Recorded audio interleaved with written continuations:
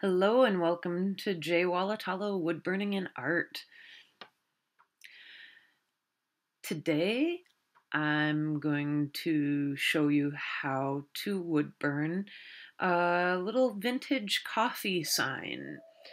So starting out, I sketch out the drawing with pencil on wood and just using regular number 2 pencil. Here I'm making straight lines using a ruler. The ruler is actually one that we made, but just a straight edge and adding some straight lines. I've already sketched out most of the drawing in pencil, and we do everything freehand. I get ideas.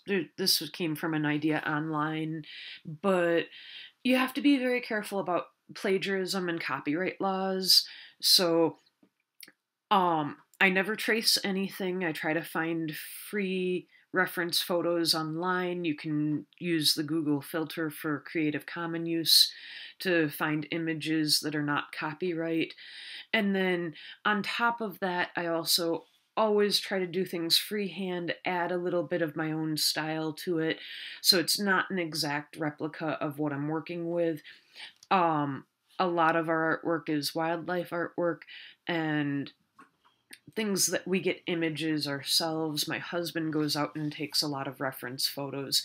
This particular wood burning, I did get the idea from an online picture, but having sketched it out the night before in pencil and then coming back through and adding some of my own ideas to it, changing it up a little bit. So then when I do the actual wood burning, I'm no longer looking at the reference picture. I'm doing this out of my head just based on the sketch, so that it's modified and changed quite a bit from the original picture that I got the idea from. I tend to sketch things out in pencil first. You don't have to. There's other ways. A lot of people transfer an image onto the wood using transfer paper, carbon paper, and they actually copy an image. That you'll need to have specific sizes for your boards, print out the image on paper to the size of your board, and then have the transfer paper or the carbon paper. And there's also issues with trying to erase the lines from the carbon paper that people run into. I am blessed with the fact that we don't even have that available close by, and I don't order things online very often, so I tend to do things all freehand. Now that I have my sketch, I can start wood burning. I tend to sketch things out mainly because I like to have the composition down before I start wood burning. When I'm wood burning, it's very hard to do anything like erasing. That takes time and a sander, and it changes the surface of the wood a little bit.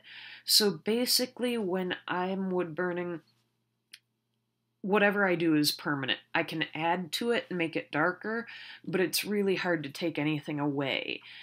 So once something is wood burned onto the surface of the wood, it's there, in my mind.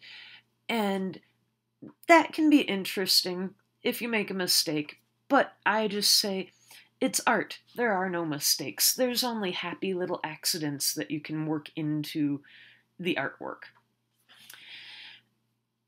I have the shading tip. I'm using a colwood pyrography machine and using the shading tip. Right now I'm just going through and doing blocks of black and white like a checkerboard. So holding the shading tip flat down, I'm touching the wood very, very lightly, not pressing down hardly at all, just moving it very slow to get a very dark burn.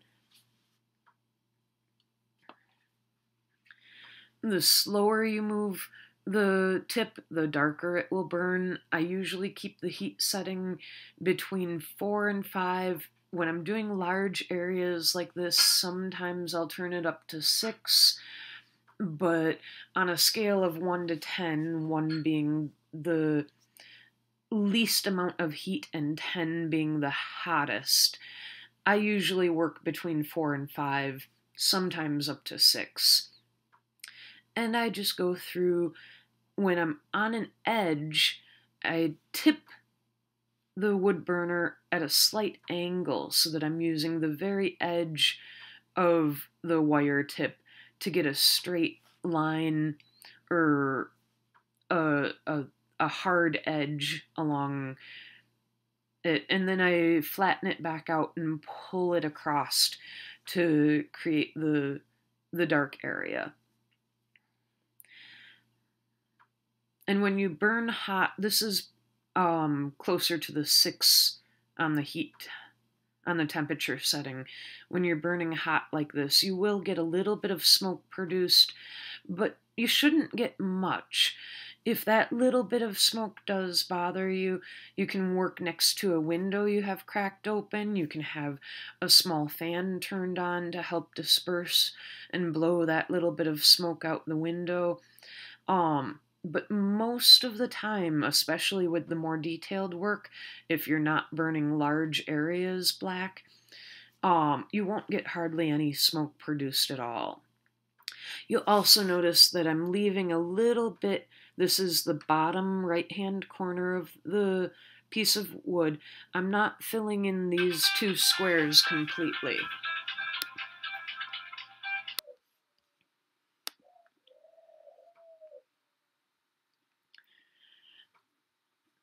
By not filling in those 2 squares completely, I leave a little bit blank right along the edge, and that allows me to come back and sign my name at the end of it. Trick there. So keep in mind, you always want to sign your work. Even if you're not terribly proud of it, you always want to sign your work when you're done.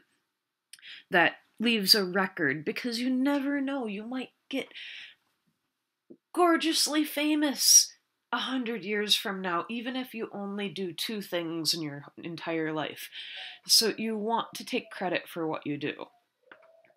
All right, so I'm going to speed up this video a little bit here in a second, because all I'm doing is filling in black squares right here. That's pretty self-explanatory. And I don't want you to get too bored with watching this forever, so we're going to take a little break and speed up this video. So as you can tell, my audio is a little bit off from the video because I sped up the video prior to saying so, but that's okay. I'm learning. I'm not a tech person. I would much rather be considered kind of a quasi-artist. But here again, we're just filling in the black right now. Just very, very lightly holding the wood burner on the wood, moving very, very slow. And I'm trying something a little bit different with this one. This is where I'm going to go through and burn the late wood first. The late wood is the darker wood, and it's denser. So it doesn't burn quite as well as the early wood. It takes a little bit longer to burn. I'm also not trying to get a consistent burn. I want this to turn out to look more like an oil painting and have almost like brush marks, brush strokes from the wood burner. So I want a little bit of texture in the shading here.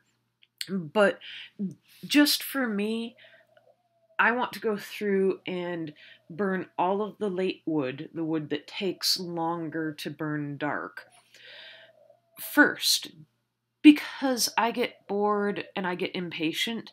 So if I do the hard part first, the part that takes longer and takes more patience, then the rest of it turns out like, oh, this is so easy and fun, because when I'm getting closer to the end, it doesn't take as long to burn the early wood, the lighter colored wood. This is a southern pine species on the surface of the plywood that I'm using.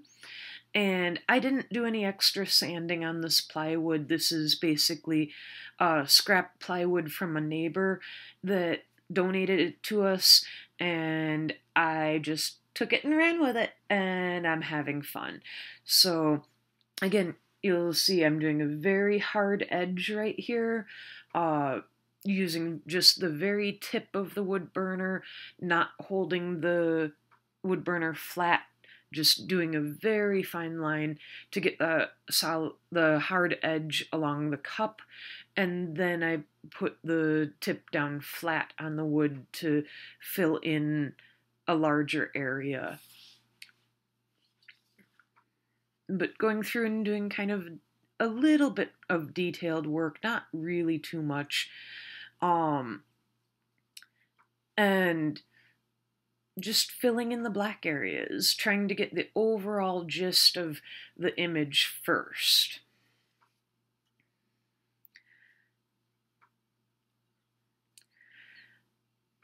But you'll notice I'm following the late wood, the darker wood here, and filling in all the black on it, because that takes the most time.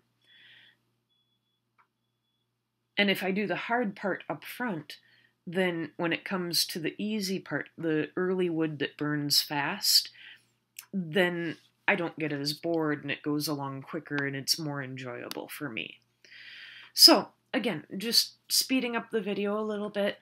I don't want you to get bored, and all I'm doing is filling in the black.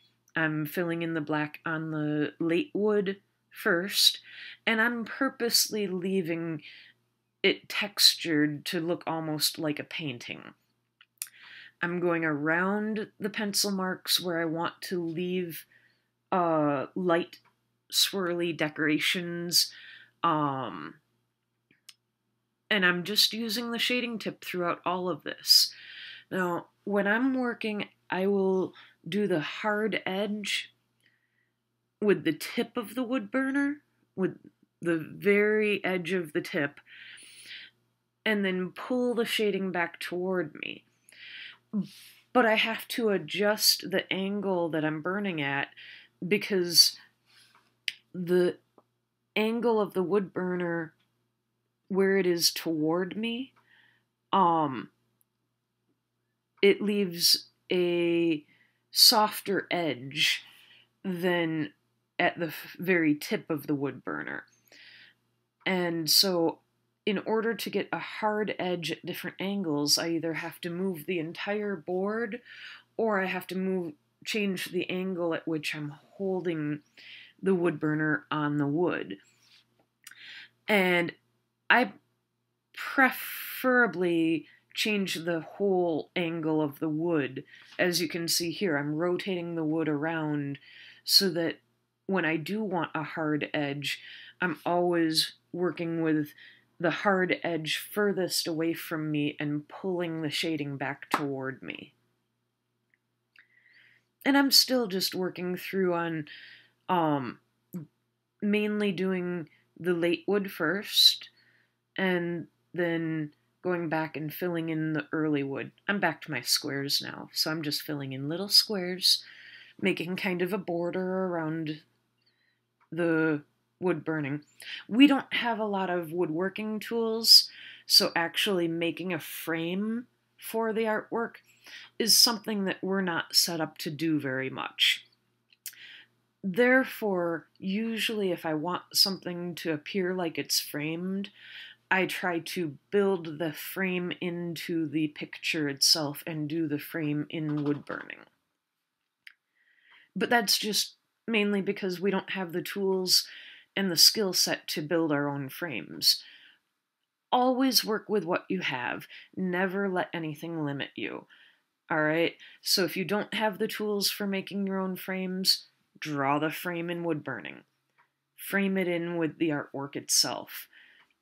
That's my philosophy. Never ever let anything limit you.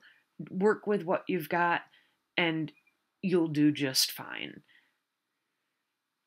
So, I've got all of the late wood burnt in. Now I'm going into the early wood.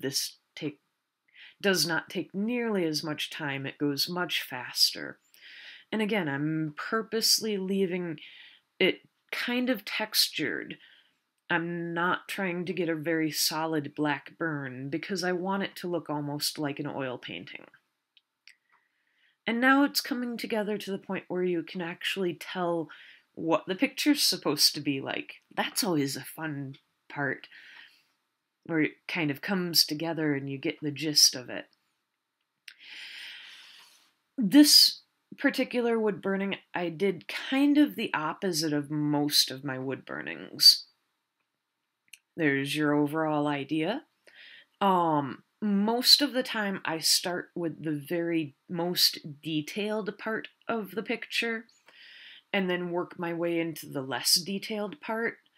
This one I kind of did the opposite. The most detailed part here is going to be the cup itself.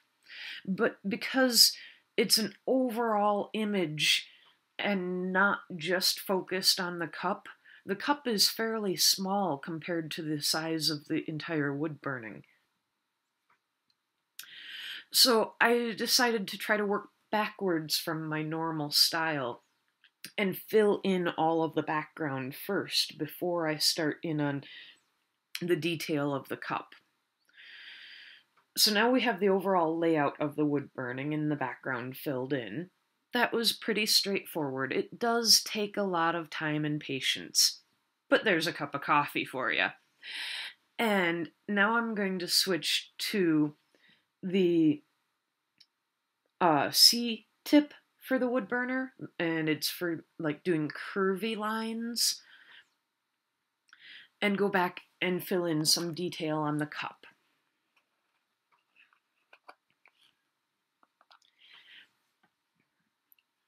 And this is just a fun little wood burning. This is actually fairly good size. It's about 15 inches by 16 inches. And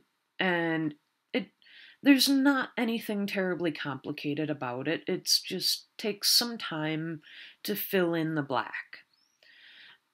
But so far I haven't really done any shading. I've just filled in black. I've left a little bit of a line in between the checkerboard at the bottom and the black background behind the cup. I've left a little line blank. Now I'm going to go through with the curvy tip and just add a tiny line to separate the cup from the white checkerboard and help outline the cup a little bit.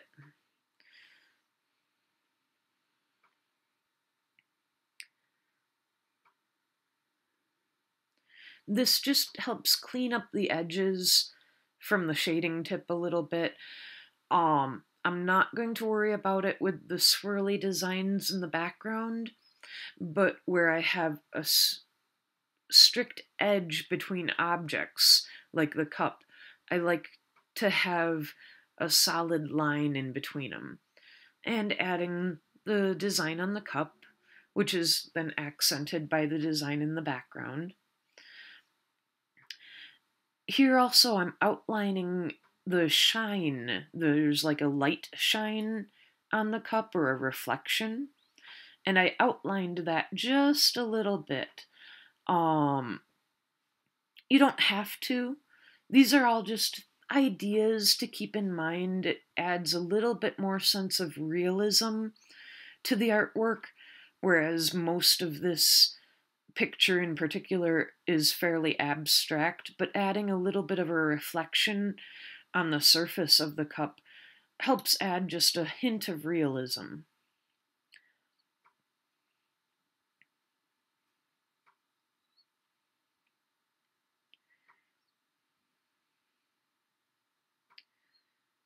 And draw some happy little leaves on a vine.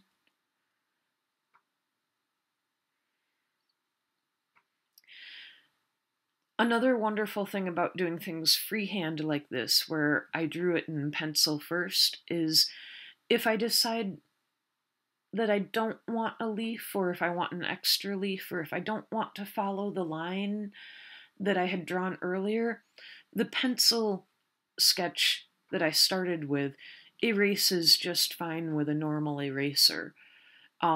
Whereas if you use the carbon paper or transfer paper, it can be harder, more difficult to get rid of lines that you don't completely cover with the wood burner. That also plays in when you're doing lighter shading. I find that if I do light shading, the pencil marks don't erase nearly as well underneath where I've burnt it, even if it's just a light shading for the burn. If I'm shading over pencil lines, I tend to try to erase them first before I do my shading, because after I've burnt the surface, the pencil marks don't erase nearly as well. So we're just going through and adding just a little bit of detail. Here I'm working up in the vapor part, the little lines of steam that are coming out. I'm outlining to just make them a little bit more distinct from the background pattern, and just very, very lightly going through and adding a little bit of detail, making those edges just a little bit crisper from the shading tip. Differentiating it from the background design. There's nothing hard about this, just have fun with it. You can see how the middle vapor line, the steam from the middle, is on top of the steam coming off on the right hand side. So I added the line to outline the vapor in the middle and make that distinguishable between the one on the right hand side so that they overlap.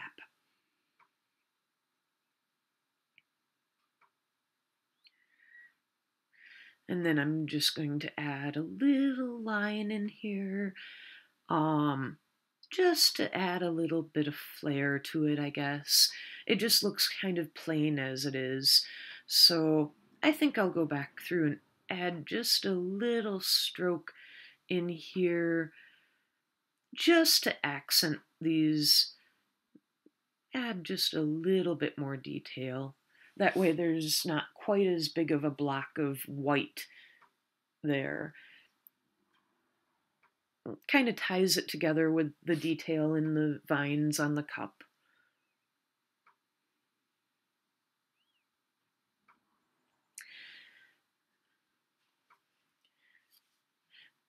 And then go through and add little dots. Ooh, there was a flash. I've got the wood burner set a little bit higher than it probably should right now for the amount that I'm touching the wood.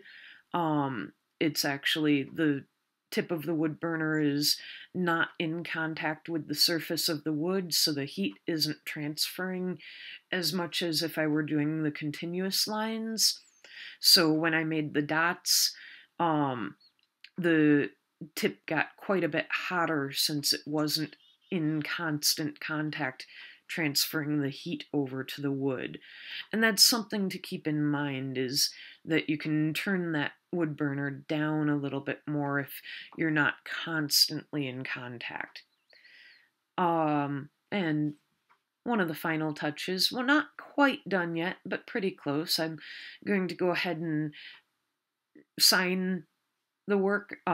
We put J. Walatalo, that covers both me and my husband, James, with the copyright symbol, the year, and then we also number the artwork for how many we've done this year. So while I had the curvy tip or the writing tip on, I went ahead and signed it. Then I switched back over to the shading tip. I want to add just a little bit of shading to the cup, just lightly, very, very lightly, not pressing down at all, and moving the tip quite quickly so that it doesn't get a very dark burn. I'm adding just a touch of shading to the cup. And this gives it just a little bit more realism, just around the edges, a little bit at the bottom of the cup, and going around where I put the reflection. And that just gives it a little bit more of a 3D appearance to have some shading on the edge.